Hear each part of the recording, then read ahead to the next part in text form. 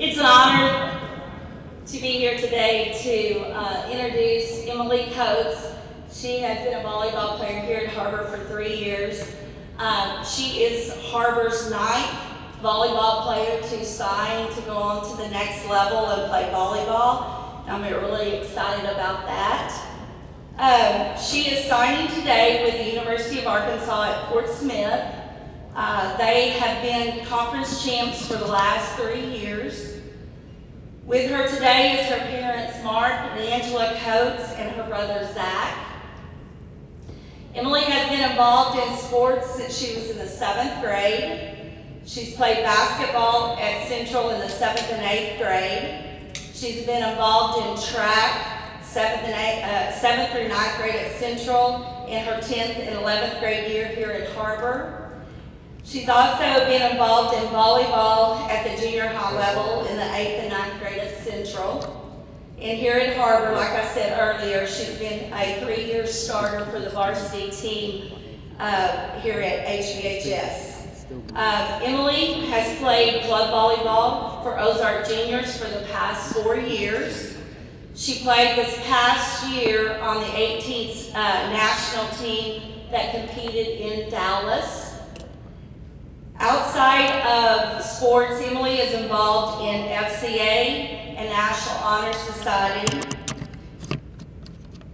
And Emily holds a very special place in my heart because she is such a hard worker. She has worked through injuries to try to fight back to be able to play at the level to where she's going to be playing this next season at Fort Smith. And the only thing I have left to say about Emily is she's going to make a great college player.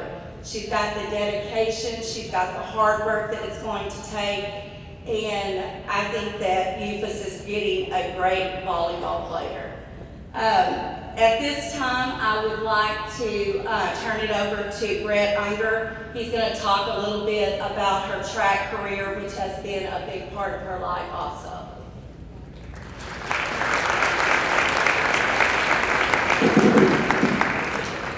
Thank you, Coach Jones.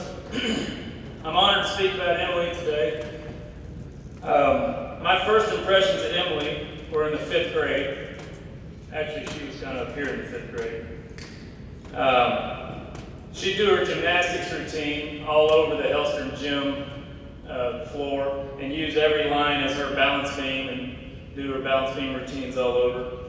I've always joked with Emily, and one day when she was in 5th grade, I challenged her to climb on the rock wall on the hardest level all the way across, knowing that she would fail because I had 6th and 7th graders that couldn't do the exact same thing I'm asking her to do.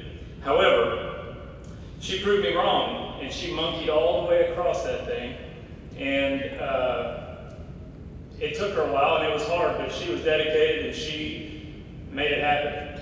I was impressed.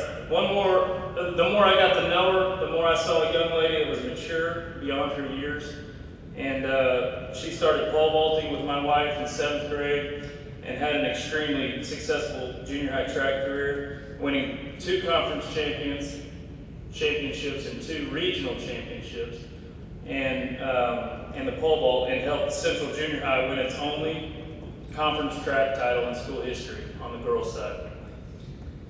Her passion became volleyball, and she continues to be a strong part of the Har-Ber track team, placing 3rd at conference last year as a junior. She became very committed to getting better. In fact, last spring, most days, she'd wake up early to go work out at World Gym at 6 a.m. She'd go to Har-Ber volleyball practice in the morning. She'd come to track practice in the afternoon. She'd grab a quick bite to eat and go to club volleyball practice at night. And that's the kind of dedication she has. And if you know Emily and you know our relationship, you'll understand this story a little better. But one of those 4 practice days last year in January, she came out to the track. It was a cold day. Track athletes don't like to run when it's cold, but we do anyway. She comes out early and says, If you know her humorous and charming side, you'll understand this. She says, "Coach Unger, if you don't make me work out today, I can get you a free round of golf at the Blessings." And she knows my weaknesses, obviously. And so I thought long and hard about that one, honestly. And I almost said, "All right, go, get out of here." But it was a very, very tempting offer. I had never had an athlete try to bribe me out of a workout, especially offering a round of golf at the Blessings. But reluctantly, I refused her offer and made her work out anyway. After practice, I brought her over there and I said, "Emily, how can you get me on at the Blessings?" And she goes, "I can't. I just knew that was my best bet." So if you know her, you'd understand that. Emily, it's been so much fun cheering you on and watching you grow up into the dedicated and charming girl that you are. Congratulations. We love you and are very proud of you.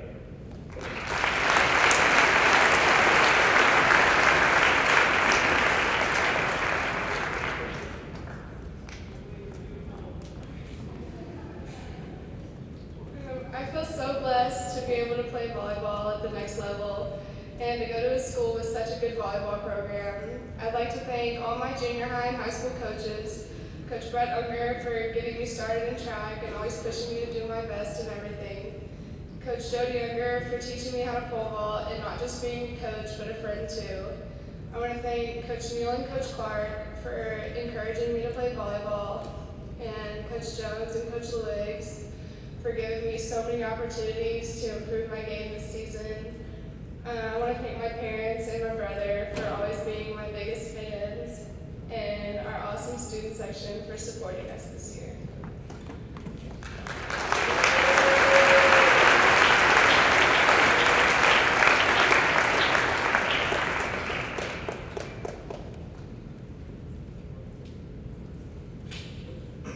I'd like to just first congratulate Emily and look forward to seeing her have a great career at UAFS. I'm here to talk about Connor Neal. Connor's a senior golfer for us, and he's going to be signing with Missouri Southern out of Joplin to play golf. To really understand where Connor is now, I'd like to just kind of take you back a few years. I first met Connor when he tried out for the golf team as a freshman.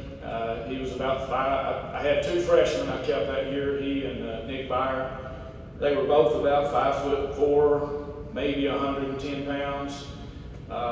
Just little guys, but they both showed some promise. They both hit enough good shots that I wanted to keep them. Connor, I think, shot around somewhere 100 to 105 in the tryouts. Freshman year, he played mostly on our developmental team. He played a few matches on our JV. Got his average down to about 96. The next year, he had spent the summer working on his game, played a lot of summer tournaments, things like that. And as a sophomore, was back and forth, mostly varsity with a little JV, and had his average down to about 92. Continued to work, started playing more and more summer tournaments, started traveling a little farther, and just basically just worked hard on his game, and then came back as a junior. He was varsity the whole year, played in the 2 and 3 spot. He was medalist 3 different times. That means you had the lowest score of the tournament. He helped lead our varsity team to 4th place finish at the state tournament, which at that time was the highest finish for Har-Ber. And he had his average down to an 84. That following year, continued to work. This year as a senior, he played our number 1 spot most of the year. Was real consistent. Out of 12 matches, his score was under 40 on 10 of the 12. His average was a 77, and he finished the year with only being 4th place in state. Just missed qualifying for the overalls by 1 stroke. So had a tremendous season, made all conference as well as all state honors. The thing that I think made Connor such a good player is his hard work. You know, it didn't just come natural. It's something that he's worked on, and every year if you look at his averages, just continue to get better and drop in 5-6 strokes every year because of the commitment he made over the summer.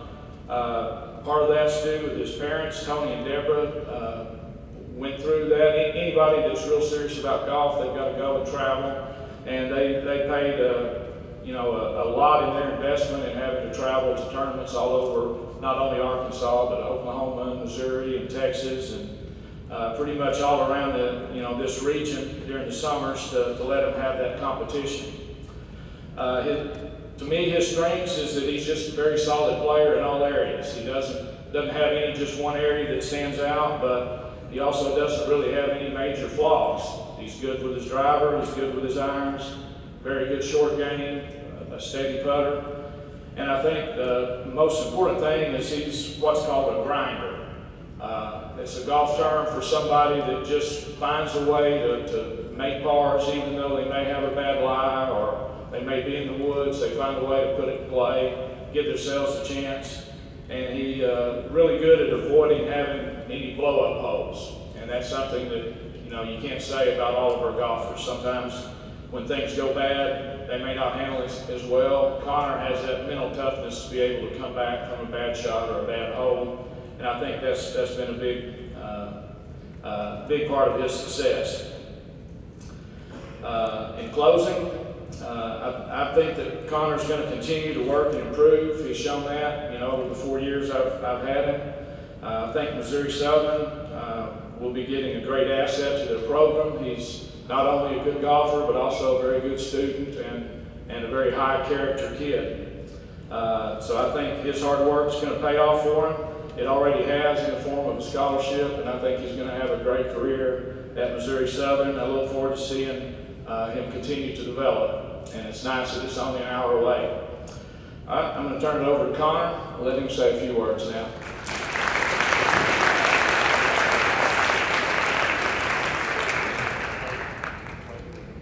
All right, good morning.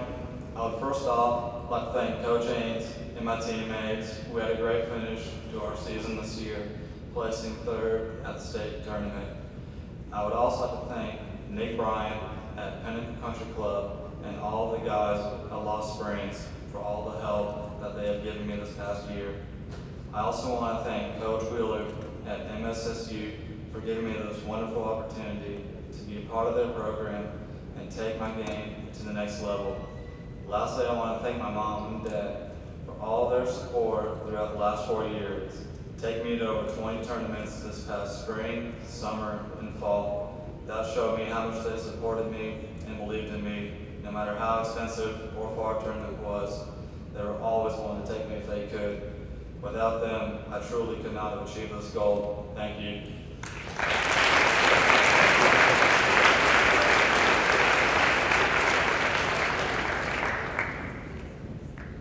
All right, Emily and Connor, get your pens ready. We will be signing. All right, at this time, go ahead and sign your letters of intent, and let's give them one more round of applause for this signing.